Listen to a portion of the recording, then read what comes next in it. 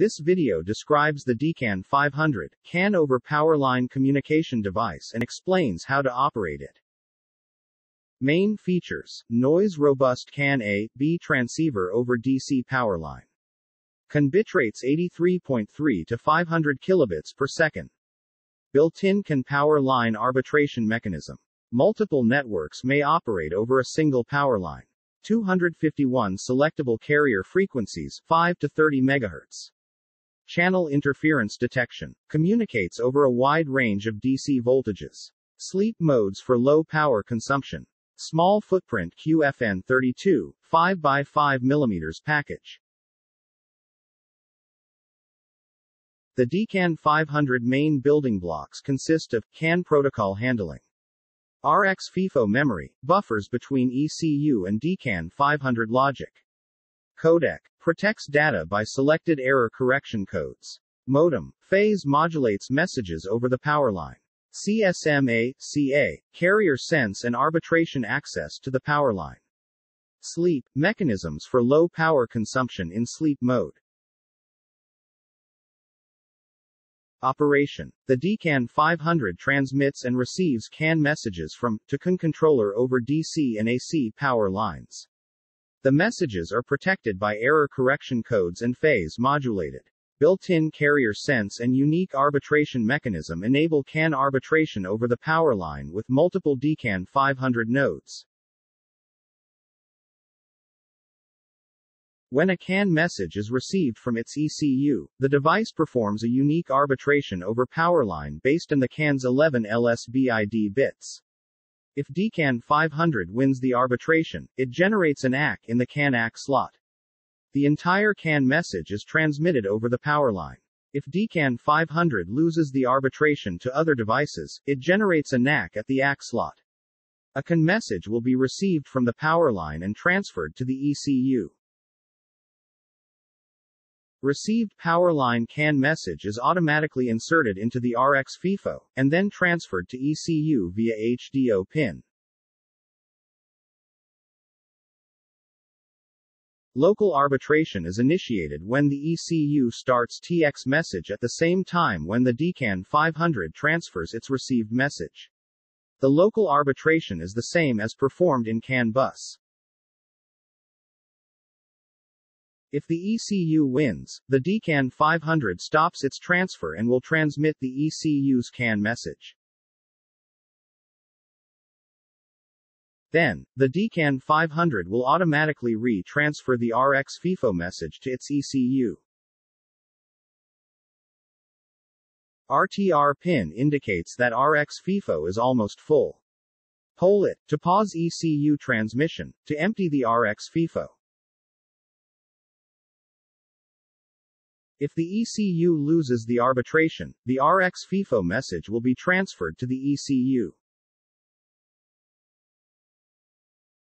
Then, ECU may re-transmit its CAN message. A dummy message is a 0 CAN message, consists of ID 0 and DLC 0. Such a message always wins the local CAN arbitration with its ECU, generating an artificial delay in the ECU TX flow. The dummy message is generated automatically by the DCAN500 to the HDO pin as long as the powerline is not idle while ECU is starting a new CAN message transfer.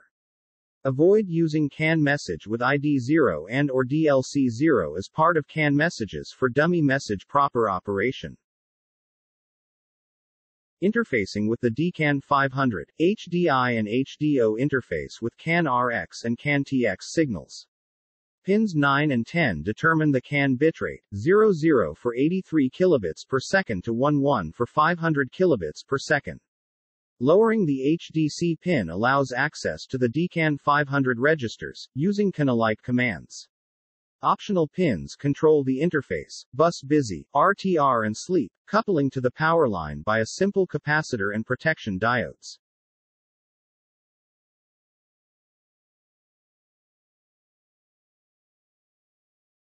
Interfacing to a traditional CAN bus network by adding CAN transceiver. It allows seamless connection to CAN high and CAN low wires. Carrier frequency configuration. The DCAN500 uses a narrowband carrier frequency. Reg 2 defines the operating frequency, between 5 to 30 MHz, with a spacing of 100 kHz. Calculating the Reg 2 value. Reg 2 equals carrier frequency in MHz minus 5 multiplied by 10. Example for a carrier of 14.1 MHz. Reg 2 equals 14.1 minus 5 multiplied by 10 equals 5 bhex. Pin 13, interference output, high, when interference is detected on the carrier frequency. Pin 12, bus busy output, high, during transmission or reception on the power line. Output levels are configured by Reg 1. Bit 0, 1, maximal drive of 66 mA, 0, for 33 mA. Bit 3, 1, 2 volts, 0, 1 volt peak to peak. The DCAN500 has 4 sleep modes. Sleep 1 enhanced sleep. The device wakes up every 32 milliseconds to sense the power line for the wake-up message. Consumption approximately 120 microamps. Sleep 2 fast wake-up. The device continuously monitors the power line for wake-up message detection. Consumption approximately 1 mA. Sleep 3 low power. The device wakes up every 32 milliseconds to sense the power line for the wake-up message. Consumption approximately 85 microamps. Sleep 4 deep sleep. Wake up only locally by the ECU command, 65 microamps. Wake up message. Upon the rise of the end sleep pin, the DCAN500 transmits a broadcast wake up message over the power line to all network connected devices. This feature is enabled when Reg 3 bit 3 is 1. Wake up message length Reg 3 bit 2. 0, 75 milliseconds, 1, 150 milliseconds. Entering into the sleep mode. There are 2 ways to enter sleep mode. 1, by asserting the NS sleep pin, 0. 2, by setting Reg 3 bit 7 to 1. When the device enters sleep mode, the INH pin is asserted, 0. Exiting sleep mode. There are 3 ways to exit sleep mode. 1, upon detection of a wake-up message. 2, raise the end sleep pin to 1. 3, by toggling HDC. When exiting the sleep mode, the INH pin rises. Pay attention to the following. L1 and L2 inductors, use only the recommended parts. 2. Analog grounds. Connect all analog GND to digital GND, close to the device pins. 3. Short PCB lines. Keep L1, L2 lines to the device short. 4. Connect pull-up and pull-down resistors to GND or VCC. 5. Use 5 MHz band pass filter, bandwidth 1.4 MHz, 470 ohm. For more information, go to yamar.com/product/DCAN500.